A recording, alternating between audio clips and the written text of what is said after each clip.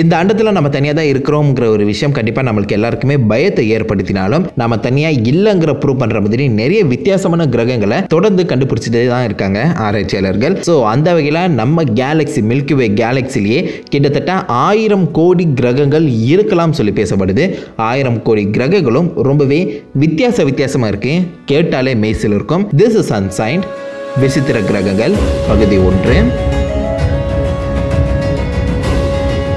நம்முடைய சூரிய குடும்பம் உருவாகி கிட்டத்தட்ட 400 கோடி வருஷங்களாவது. நம்முடைய சூரிய குடும்பத்தில் இருக்க அந்த கிரகங்களை தவிர்த்து வெளியில இருக்க கிரகங்களை Exo planets R extra solar planets அப்படின்னு சொல்லுவாங்க. இது வரைக்குமே கிட்டத்தட்ட 1000 கோடி கிரகங்கள் நம்ம பேரடையில மட்டுமே, அதாவது மில்கி வே கேலக்சில மட்டுமே இருக்கலாம் சொல்லி வந்து பார்த்தீங்கன்னா பேசப்படுது. ஸோ அத்தனை கிரகங்கள்ல மிகவும் பழமையானது எதுன்னு சொல்லி உங்களுக்கு ஒரு கேள்வி கண்டிப்பா வரும். ஏன்னா மாபெரும் பெருவெடிப்பு த பிக் பேங் நடந்துட்டு அப்புறம் ஏதாச்சும் ஒரு கிரகம் முன்னாடி உருவாகி இருக்கும்ல, அந்த கிரகத்தை பாசிபிளி இப்போதைக்கு நாசா சயின்டிஸ்ட் வந்து பார்த்தீங்கன்னா கண்டுபிடித்திருக்க வாய்ப்புகள் இருக்கு.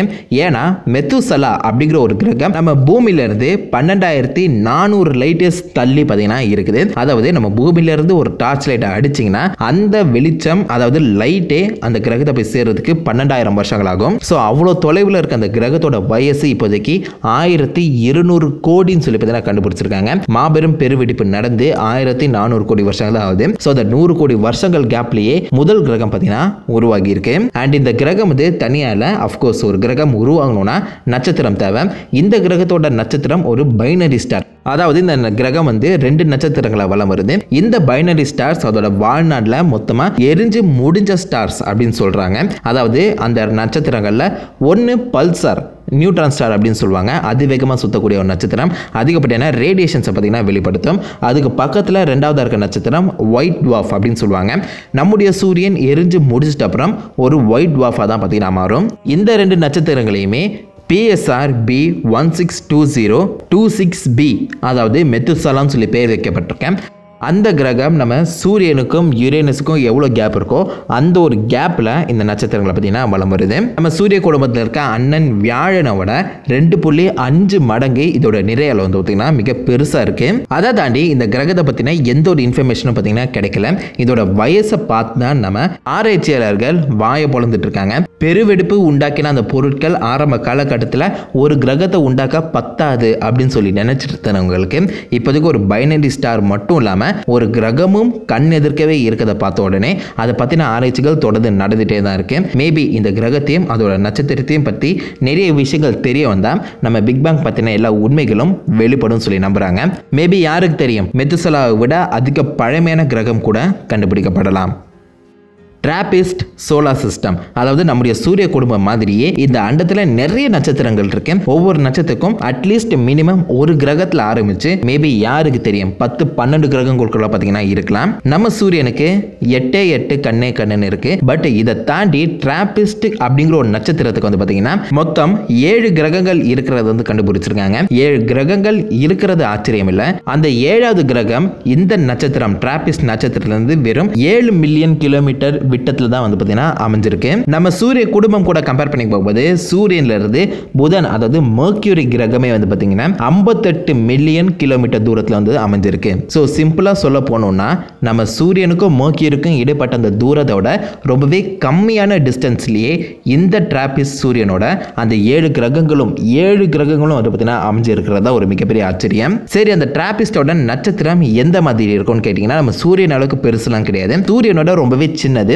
அதாவது நம்ம வியாழன் கிரகத்தை விட ஒரு 1.5 மடங்கு பெருசு அப்படின்னு சொல்றாங்க. இது ஒரு அல்ட்ரா கூல் ரெட் டுவார்ஃப். ரொம்பவே அதிகப்படியான வெப்பத்தை வெளிப்படுத்தாத ஒரு ரெட் டுவார்ஃப் நட்சத்திரம். நம்ம சூரியனை விட வெறும் 0.5% எனர்ஜியை மட்டும் தான் வந்து அதை வந்து வெளிப்படுத்துது. இந்த நட்சத்திரத்தை சுத்தி வர்றதுக்கு மொத்தம் 7 கிரகங்கள் பார்த்தீங்கன்னா இருக்கு. அந்த 7 கிரகங்கள்ல 3 கிரகம் அதோட ஹேபிட்டபிள் ஜோன்லயே இருக்கதா வந்து பார்த்தீங்கன்னா சொல்லப்படுது. இந்த 7 கிரகங்களும் ரொம்பவே நட்சத்திரத்துக்கு பக்கத்துல இருக்க அந்த காரணத்தினால 7 கிரகங்களும் அந்த நட்சத்திரத்துக்கு டைடலா லாக் ஆகி இருக்கு. அதாவது ஒரு முகத்தை மட்டும் தான் இந்த பக்கம் அந்த நட்சத்திரத்தை காட்டும். அதோட மறுமுகம் எப்போதுமே இருட்டுல தான் பாத்தீங்கன்னா இருக்கும். சோ இந்த மாதிரி 7 கிரகங்களுமே ரொம்பவே கம்மியான ஒரு இடத்திலே அந்த சூரியனை சுத்தி வலம் வர்றது தான் ஒரு மிகப்பெரிய ஆச்சரியம். மேபி நம்மளுக்கு ஆச்சரியமா இருக்கலாம். ஆனா அந்த கிரகத்தோட ஹேபிட்டபிள் ஜோன்ல இருக்க நிறைய ஏலியன் லைஃப் பாசிபிள் ஏலியன் லைஃபுக்கு அது ஆச்சரியமாகவே இருக்கிறதுக்கான வாய்ப்புகள் கம்மி. ஸோ அந்த நட்சத்திரத்துக்கு ஏற்ற மாதிரி இந்த கிரகங்களும் வந்து பார்த்திங்கன்னா அளவில் ரொம்பவே சிறியது. அதில் முக்கியமாக டிராபிஸ்ட் இ அப்படின்னு சொல்லப்படுற ஒரு கிரகம் நம்ம பூமிக்கு ஈக்குவலான சைஸில் வந்து பார்த்திங்கன்னா இருக்கதா வந்து பேசப்படுது. அது மட்டும் இல்லாமல் அந்த நட்சத்திரத்தோட ஹேபிட்டபிள் ஜோனில் இருக்க அந்த காரணத்தினால தண்ணீர் அங்கே தண்ணீர் வடிவத்திலே இருக்கும். ஐஸாகவும் இல்லாமல் ஸ்டீம் அதாவது கேஸாக வாட்டர் வேப்பராகவும் இல்லாமல் தண்ணீர் வடிவத்திலே இருக்கலாம். அதற்கான அட்மாஸ்பியரும் பார்த்தீங்கன்னா இருக்க மாதிரி தான் வந்து கண்டுபிடிக்கப்பட்டிருக்கு. அந்த சமயத்தில் நம்ம பூமிக்கு ஒரு மாற்று கிரகமாக இந்த டிராபிஸ்ட் கிரகம் இருக்கலாம். ஆர் அந்த டிராபிஸ்ட் கிரகத்தில் வந்து பார்த்தீங்கன்னா அதிகப்படியான ஏலியன் லைஃப் ஆர் நிறைய உயிரினங்கள் வாழ்றதுக்கான வாய்ப்புகள் இருக்குன்னு சொல்கிறாங்க. அண்ட் அஃப்கோர்ஸ் அது வந்து நம்மளை விட ரொம்பவே தூரத்துலலாம் கிடையாது. வெறும் 35 லைட் இயர்ஸ் தொலைவில் தான் இருக்குது. ஒரு லைட் பூமியிலேருந்து கிளம்பிச்சுன்னா 35 வருஷத்துல அங்கே போய் சேர்ந்துடும். ஸோ இப்போதைக்கு நம்ம லைட் வேகத்தில் டிராவல் செய்யக்கூடிய ஒரு மிஷினை மட்டும் கண்டுபிடிச்சா போதும். அந்த கிரகங்களுக்கு ஒரு சின்ன விசிட் போயிட்டு வரலாம். நம்முடைய சூரிய குடும்பத்திலே ரொம்பவே அழகான கிரகம் சொல்லப்படும்னா நம்ம பூமியை தாண்டி அடுத்து சாட்டன் அதாவது சனி கிரகத்தை தான் சொல்லுவோம். ஏன்னா ஒரு கிரவுன் ஜுவல் மாதிரி அந்த சனி கிரகம் தன்னை சுற்றி அழகான மிகப்பெரிய வளையங்களை பார்த்தீங்கன்னா வச்சிருக்கு. பட் இந்த வளையங்களுக்கு சவால் விடுற மாதிரி, சவாலுன்னு சொல்ல முடியாது, அந்த வளையங்களே தூசி தட்டுற மாதிரி இன்னொரு மிகப்பெரிய வளையம் கொண்ட ஒரு கிரகத்தை பார்த்தீங்கன்னா கண்டுபிடிச்சிருக்காங்க. J140b அதாவது சிம்பிளாக சூப்பர் சாட்டன் அப்படின்னு கூப்பிடப்படுற இந்த கிரகம் வந்து நம்ம பூமியில இருந்து 460 லைட் இயர்ஸ் தள்ளி பார்த்தீங்கன்னா இருக்கு. அதாவது நம்ம பூமியிலேருந்து கிளம்புற அந்த லைட் வந்து அந்த கிரகத்தை போய் சேர்றதுக்கு 460 வருஷங்கள் எடுத்துக்கும். ஸோ இந்த கிரகம் வந்து பார்த்தீங்கன்னா ரொம்பவே யங்கான நட்சத்திரம். அதாவது அந்த நட்சத்திரம் உருவாகி வெறும் 160 லட்சம் வருஷங்கள் தான் ஆகியிருக்கு. நம்ம சூரியன் கூட கம்பேர் பண்ணிங்கன்னா 400 கோடி வருஷங்கள் ஆச்சு நம்ம சூரியனுக்கு வயசு. பட் அந்த நட்சத்திரம் பெருசு இல்லை, அந்த நட்சத்திரத்தை சுற்றி வர அந்த கிரகம் தான் உண்மையிலேயே பெருசு, ரொம்ப ரொம்ப பெருசு. அந்த கிரகத்தோட நிறை அளவே நம்ம ஜூபிட்டர் வியாழனோட 13லேருந்து 20 மடங்கு அதிகமாக இருக்கும்னு சொல்கிறாங்க. ஸோ கிட்டத்தட்ட அது ஒரு ஃபெயில்டு ஸ்டார், அதாவது தோற்று போன கிரகம் அப்படின்னு சொல்லுவாங்க. நட்சத்திரமாக மாறக்கூடிய அந்த பொருட்கள் இருந்தாலும் அதெல்லாம் நட்சத்திரமாக மாற முடியல. பட் அதை சுற்றி இருக்க அந்த ரிங்கு தான் வந்து பார்த்திங்கன்னா எல்லாரோட கண்களையும் வந்து கவர்ந்தது அப்படின்னு சொல்லலாம். அதோட லென்த்தே கிட்டத்தட்ட 900 lakhs கிலோமீட்டர் அப்படின்னு சொல்கிறாங்க. அதாவது நம்முடைய சாட்டன் சனி கிரகத்தோட ரிங்ஸை விட இந்த கிரகத்தோட ரிங்ஸ் 200 மடங்கு பெருசு அப்படின்னு சொல்லப்படுது.